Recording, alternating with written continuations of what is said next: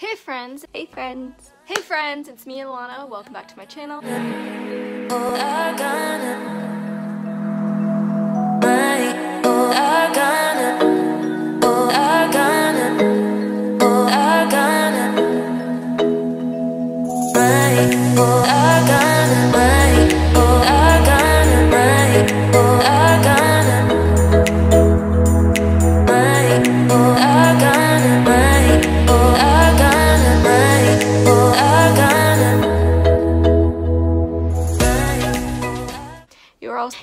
You are all sunflowers in a world full of weeds. Hey friends, welcome back to my channel. It is me, Alana.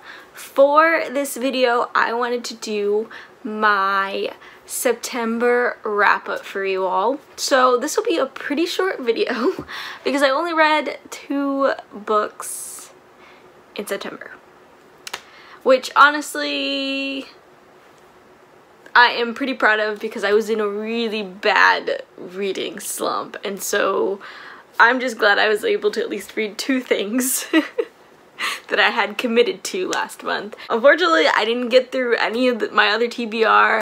I didn't even really do good with the readathons that I had committed to, but that's okay. I'm gonna go ahead and start talking about the books because that's what you're here for. So, the first book I have here is A Song of Wraiths and Ruin by Roseanne A. Brown. I read this for the Crusty Book Club, which is run by Chanel from Chanel Time. She very graciously asked me to co-host September's pick with her and some other wonderful hosts. You can go find that live show on her channel. I'll try and leave a link of it up here or down below somewhere. But yeah, so I read this. I gave it 3.5 out of 5 stars. I really wanted to love this because of how many people have raved about it and said they loved it, but it just was not for me. I enjoyed the concept of the story. I really did enjoy the world. I loved learning about the gods and just the history behind it. I really loved that aspect of the story.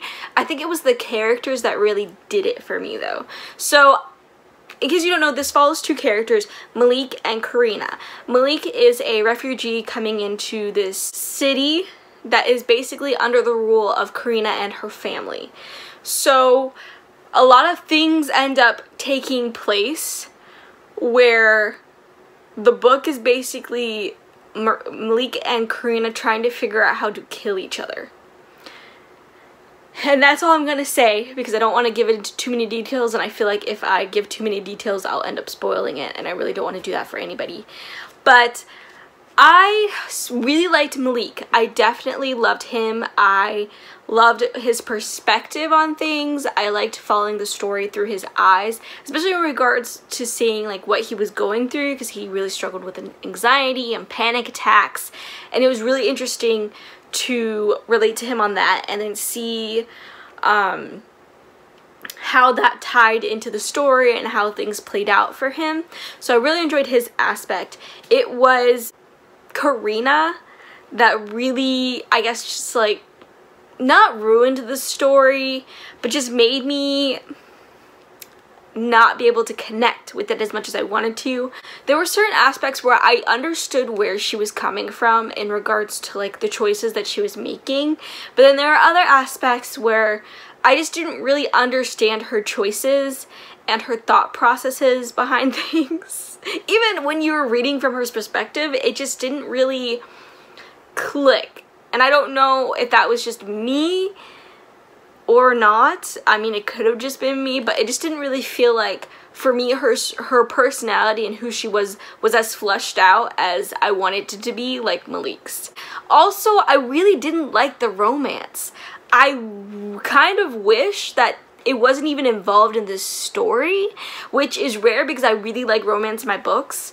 But for this book in particular, I honestly just don't think it was necessary. I feel like without the romance, it could have been so much better because it just didn't feel natural, if that makes sense for me. So, yeah.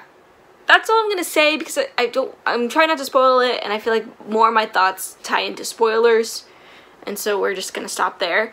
But yeah, 3.5 out of 5 stars. I definitely recommend this because I think other people will definitely enjoy it, because that's the majority of what I've seen. It's just, for me, this just wasn't it. So if you are interested in picking this up, I still encourage you to do so, because you will probably enjoy it more than me, more than likely. And I saved my favorite book for last because there's only 2 books. So the book I have here is Legendborn by Tracy Deonn. Oh my gosh, I gave this 5 out of 5 stars. It's so good, guys. Okay, it follows a girl named Bree who gets accepted into this residential program at UNC. And a couple months before that, her mother had passed away. And so she is still dealing with her grief from that. And so one night while she's at this school, she sees something happen that involves magic and demons. And so it triggers a memory. And because of this memory, she thinks that whatever she saw that night is connected to her mother's death. And she actually realizes that there's a like secret society on the campus that is tied to the legends of King Arthur. And she so happens to meet one of the people connected to the society, and so she convinces him, Nick, to help her basically infiltrate and figure out what's going on with this thing and how it's connected to her mom, basically. So, my thoughts. I love this book so freaking much. Okay, so it starts really slow. For me, it started pretty slow, and so I was really struggling to like get through it, not because I didn't enjoy it, but because it was just kind of still building. But once it hit like the halfway point is really when it picked up, and I really was like invested, because there was just so much happening and the characters were all doing things that were stressing me out, and I really enjoyed that about the story. I love the fact that the author made this story so complex, but not in a way you couldn't understand it. There's just so many elements that play into this plot, honestly, and I really enjoyed unraveling all of those elements. Granted, I will say the King Arthur legends don't get too complex, so if you're someone who's hesitating because you don't really know the legends that well, I was in the same boat, and honestly, after reading this, it didn't confuse me. I understood what was happening. But I loved the fact that this really does include history, so she talks a lot about slavery, because this is an area that was very, very concentrated in history. And she talks about the fact that it is majority white, and this society that Bree is trying to infiltrate is majority white, and that is brought up a lot, which I definitely enjoyed, because it's stuff that never really gets talked about in fantasy, how like certain things that are happening are full of white people. Anyways, so yeah, and it's funny too because they label the stuff that the society is doing as like colonizer magic, and I was like, but are they wrong though? No. So then the thing I liked too was that as Bree is sneaking into this society and learning about their magic and what they call it and how they work it, she's also learning about her black ancestors and how they used the magic and what they called it and what they did with it and stuff like that. And so I liked the fact that you don't get this one-sided tale of how this magic is supposed to be used. You see multiple sides, and you see how different people use that magic based off of their privilege and their class, and honestly, like, desperation. So I really enjoyed that a lot. I liked that she tied it into the story so well that it literally makes sense the whole time. You're like, oh my gosh, yes, that makes sense. Oh my gosh, speak. Like, you're like, I'm angry at these colonizers for doing all this stuff. So I really liked that. I liked the diversity in this story. There's a non-binary character, there are queer characters, and it's just there, and I love it. There's no questioning, it's just they're there. I won't say they're main characters, but they're not even side characters. They contribute to the story, and I really enjoyed that as well. The other thing, I to this day still think about the ending, because it was just done so well. Like, I kind of had an inkling of how it was going to end, but the context behind it, I had no clue. And so I loved that. And I'm not going to spoil it, of course, because I definitely want you to experience this ending by yourself, but it made me so excited to read the second book.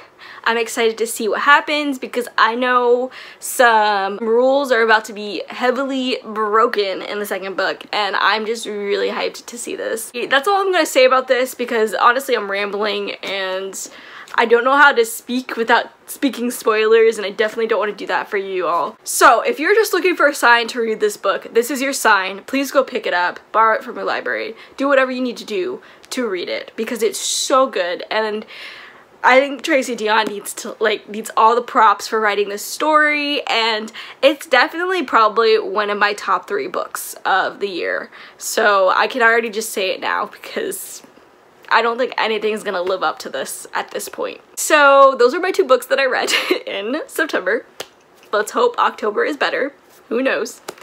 And yeah, I hope you all liked the video. Please like it down below. If you have any comments, questions, concerns, please leave all that below. If you are not good at commenting, I'm gonna go ahead and say leave me an emoji in the comment section.